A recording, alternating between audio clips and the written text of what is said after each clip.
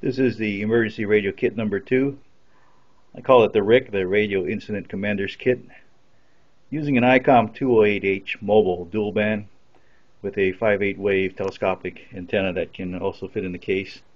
Inside the case is a Samlex switching power supply and a Kantronics KPC3 TNC. In case you want to run packet or APRS, there's a convenient 9-pin serial port on the front panel face here.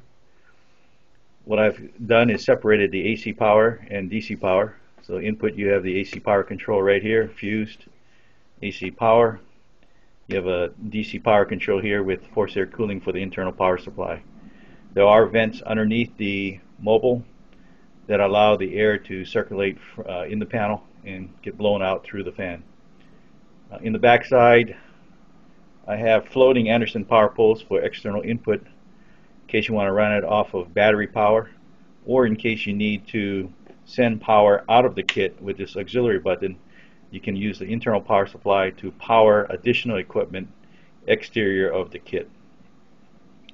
Over a period of time, I found that it was not practical to try to put a battery pack into this case because of the limited amount of time that you would get with the battery power.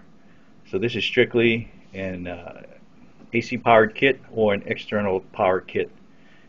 But it is very quick to operate. You've got your standard AC power plug here, microphone, everything, and the antenna will fit in the case. Easily deployable. This is a custom-made front panel face that ran about $125 and available by contacting me. This is a laser etched or milled etched. I'm not sure if they use the CNC or laser.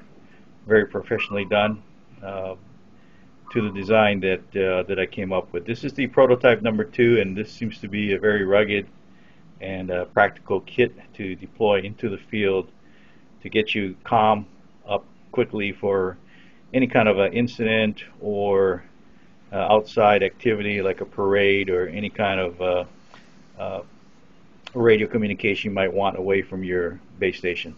Operate from a car or inside of a structure, tent, whatever. It'll give you some great power. 55 watts on the mobile and dual band. Got everything covered. Thanks for watching. Aloha. KH7O.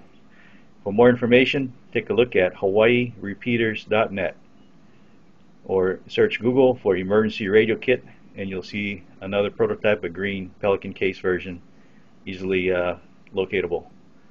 73s.